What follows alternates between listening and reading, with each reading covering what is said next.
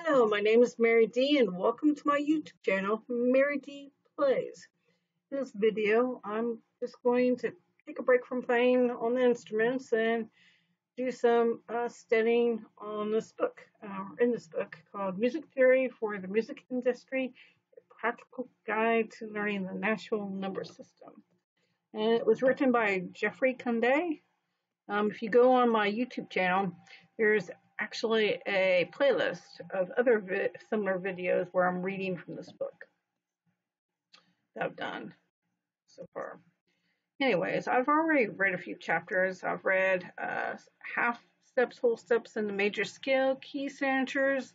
And the last chapter I read was building chords and assigning chord numbers. Today, I'm going to read about inversions. And that's on page 10. So we're going to scroll down until we find inversions.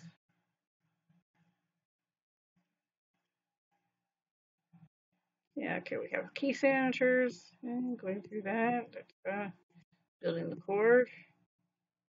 Getting close. I think that's the inversions right there.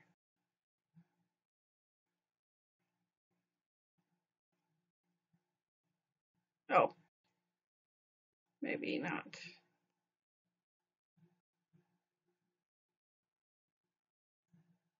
I think I've got to read this part. Okay, so yeah, I'm pretty sure in my last video I didn't get down this far. I thought this was part of another chapter. So this was actually part of the previous chapter about building chords. So I'll go ahead and read that, and then we'll read the chapter about inversions. The seldom used seventh chord and the major minor chords defined. The seventh chord is a strange chord in modern music. Let's build it and find out why. Begin on B, the seventh note of the C major scale, and move up 2 steps to D. Notice that those 2 steps were a half followed by a whole. If we moved up 2 more steps according to the C scale, we end at F, completing the 7th chord. That's B, D, and F is the notes that make up that chord. For those last 2 steps, we used a whole followed by a half step. It's important to realize that for minor triads, the distance from the root to the third is 3 total half steps, and the distance from the third to the fifth is 4 half steps.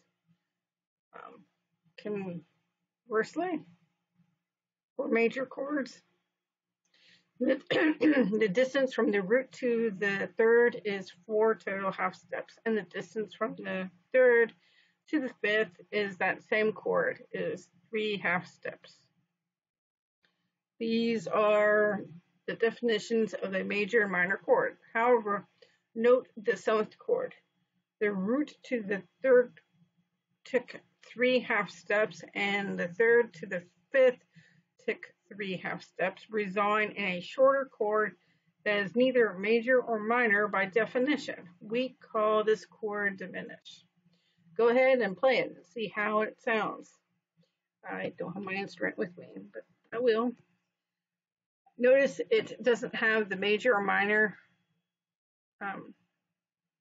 resonance. This chord is seldom used in the natural number system. Having built the 7 chords used in the natural number system, it's important now that we reiterate.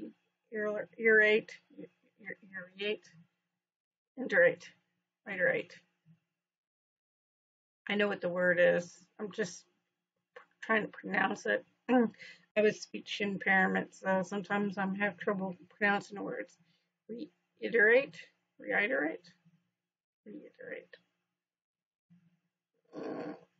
A rule, I gave up. Chord number always have the same major, minor, or diminish value. Because we stick to the major scale when building chords, the distance between the root, third, and fifth of the chord will always be the same for each numbered chord in any key signature. For instance, the 1 chord is always major, the 2nd chord is always minor, and the 3rd chord is always minor. The 4th chord is always major, the 5th chord is always major, the sixth chord is always minor, and the seventh chord is always diminished. It's critical that you commit this to memory.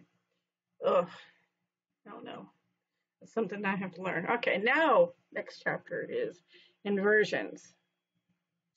Any of these chords can be played in inversions. An inversion of chord changes the order of the note being played.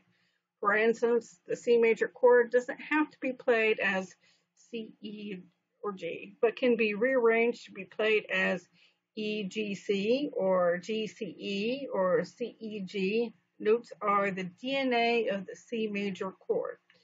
So if I played a chord E, G, C, I'm still playing a C major chord, just in an inversion. The common triad arrangements are called root position, first inversion, and second inversion. Root position chords are stacked in a way that I explained, the 1 through 6 chords. The root being on bottom, the third in the middle, and the fifth as the highest note. First inversion chords use the third as the bottom note, the fifth as the middle note, and the root as the highest note. The G major chord in first inversion in the key of C major. Second inversion chords are the fifth at the bottom note, the root as the middle note, and the third as the highest note. G major chord in second inversion of the C major scale.